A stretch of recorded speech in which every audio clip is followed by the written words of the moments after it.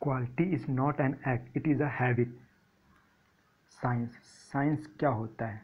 Science की definition तो every person को मालूम होगी, but actual meaning of science is here.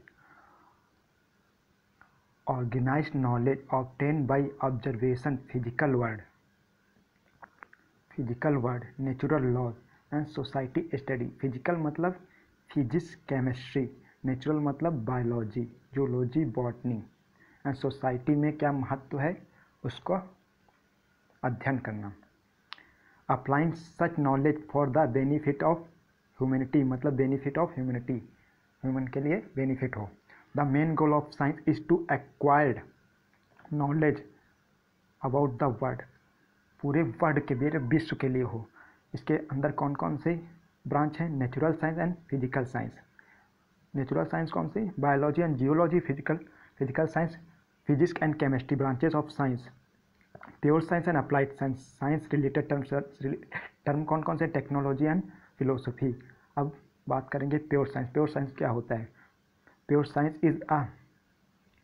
Is a category of science that deals with the research and theory पे based होता है। It is also known as natural science. It phenomena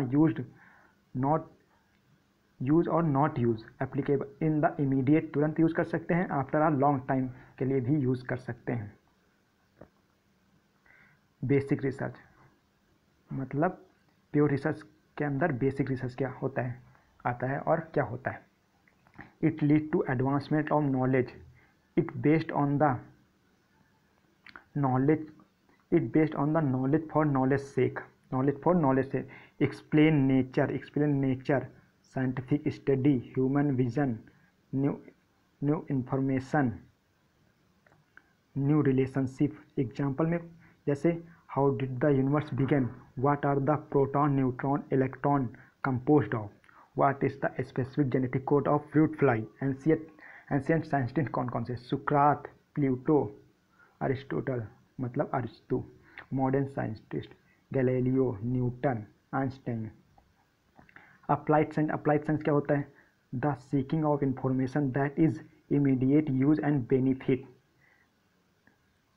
अब applied science के अंदर आता है applied research is usually conduct for industries और government. किसके लिए कंडक्ट होता है? इंडस्ट्रीज और गवर्नमेंट, बाय यूनिवर्सिटीज और बाय स्पेशल रिसर्च लैबोरेटरीज और इंस्टीट्यूशन के द्वारा। Applied research is always for research and development. किसके लिए होता है? Always for research and development के लिए होता है।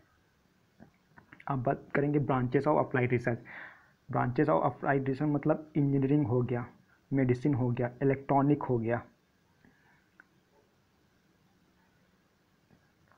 Computer science, environmental science etcetera etcetera. Example जैसे इम्प्रूव्ड एग्रीकल्चर क्रॉप प्रोडक्शन, क्या करते हैं? Improve agriculture crop production, treat और cure specific disease, improve the energy efficiency of human offices और मोड ऑफ ट्रांसपोर्टेशन। अब अप्लाइड साइंस के अंदर क्या आता है? एक्शन रिसर्च क्या होता है? Action research is focused on immediate application and not the development of theory को डेवलपमेंट नहीं करता है। finding local application not in the term of universal validity इसकी नहीं होती, बस एप्लीकेशन लोकल होता है इसका यूज। अब बात करेंगे टेक्नोलॉजी क्या होती है? Application of scientific specially in industry knowledge, मतलब किसके लिए? इंडस्ट्रियल नॉलेज के लिए, for the practical purposes. It's classified into tools, technique, crafts, system, processes and production which help people in their daily lives। जैसे हो गया computer, artificial intelligence etcetera etcetera. Main origin technologist कौन कौन से हैं? Berners Lee, Nikola Tesla, Graham bell, Markovnikov etcetera etcetera. अब बात करेंगे फिलोसफी क्या होता है?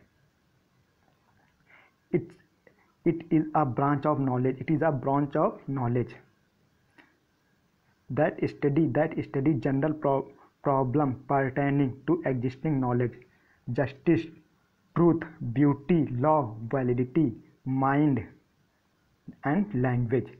ग्रीक में इसका मीनिंग क्या होता है? फिलोसफिया mean love of wisdom. Great philosopher कौन कौन से थे? सुकरात, प्लेटो, अरिस्टोटल मतलब अरस्तु। इंडियन में जैसे आदि Shankara, Chanakya, Swami Vivekananda, Mahatma Gandhi etcetera etcetera. Thanks, धन्यवाद।